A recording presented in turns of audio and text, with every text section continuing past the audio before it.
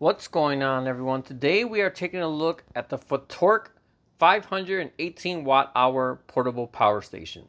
This is a mid-sized power station that will be great to use indoors as backup power or outdoors where you typically wouldn't have access to power.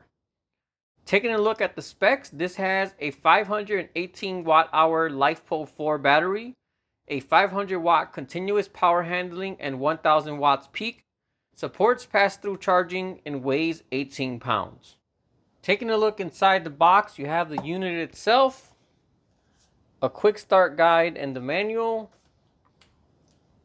some solar panel adapters, a USB-C cable, car adapter,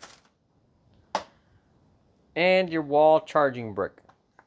Taking a look at the unit itself, this is definitely a very nice looking power station. I love the all black look and the screen looks bright and modern as well.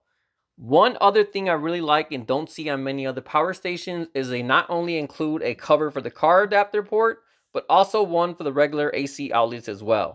This not only adds some safety by keeping them covered, but also helps keep the ports clean and free of dust if you store this away for longer periods. Speaking of safety, this power station also features an advanced battery management system, which has overheating protection and a ton of other different safety features to keep this unit and your home safe.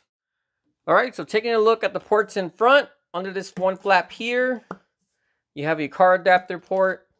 Coming to this other flap, you have two AC outlets.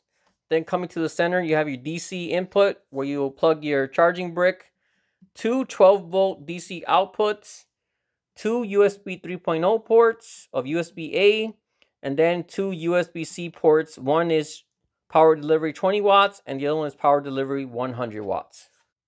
Coming to the back, you also have this LED light, which features high mode, medium, low, and off. It's not incredibly bright, but it's bright enough to light up an outside area or a room, no problem at all. So when charging this up with the included power adapter, it was giving me 87 watts on average. However, it does support dual charging, so when I added my 65 watt USB-C charger into the mix, this bumped the charging speed up to 162 watts.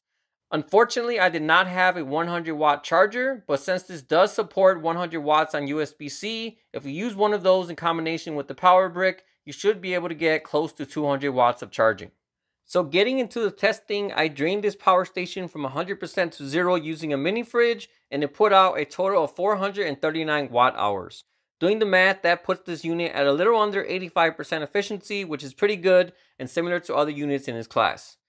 Next, I charge with a few different everyday devices so you can see in real world what 518 watt hours can really do. This should give you a better idea if this battery is large enough for you, or perhaps you are better off with a smaller or larger unit. First up, I charged a Samsung S8 tablet, which has a 8000 milliamp battery.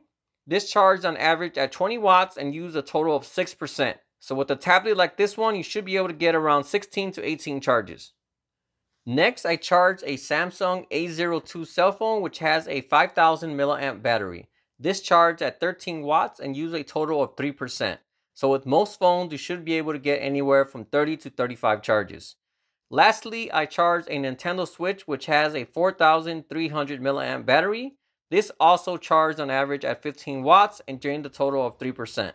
So with this power station, you'll be able to charge a Nintendo Switch 33 to 34 times. As mentioned earlier, I did do my initial test with a mini fridge. This fridge consumed anywhere from 3 to 390 watts as it cycled on and off and lasted a total of 8 hours and 25 minutes. If you are looking to have backup power for major appliances, you'll definitely want to look at something larger, but for everyday tech and things that draw 500 watts or less, this one here will definitely get the job done. Overall, this is definitely a good little power station. Not only are these great to have when the power goes out, but also perfect to take with you camping, to the beach, or anywhere else you might need power where you normally wouldn't have it. If a mid-sized power station is something you are looking to buy, this one here from Fatork is definitely a great option to look at. Alright, well that about wraps up this video. As usual, if you have any questions at all, feel free to drop me a comment. Otherwise, thanks for watching and I'll see you all next time.